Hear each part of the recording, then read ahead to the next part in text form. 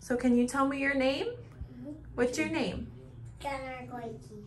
Okay, and then when was his first time coming into the clinic? He was 4 months old. I was 4 months old. Awesome. I can say all by myself. Okay. I don't need your help. Okay. Okay.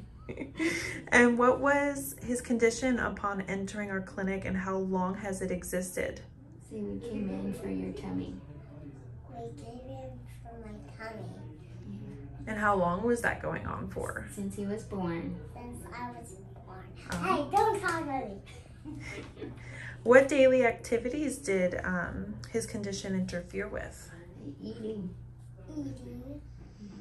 Eating, okay. We And can read the word I know. and how or who referred you to chiropractic? I come here, so he comes here. I come here. So mommy. And then I come here. Just say mommy. Just say mama. Yeah, mommy. Awesome. And can you describe what chiropractic has done for Mr. Gunner? Say he sleeps better, that his tummy works better. What's that? Can you say, yeah. Awesome. And then what would you tell someone with the same condition about chiropractic care? Say I tell all my friends that have kids. I tell all my kids that I what? I tell all my friends that have kids to bring them when they're younger. Because it helps. What'd you say? Yeah.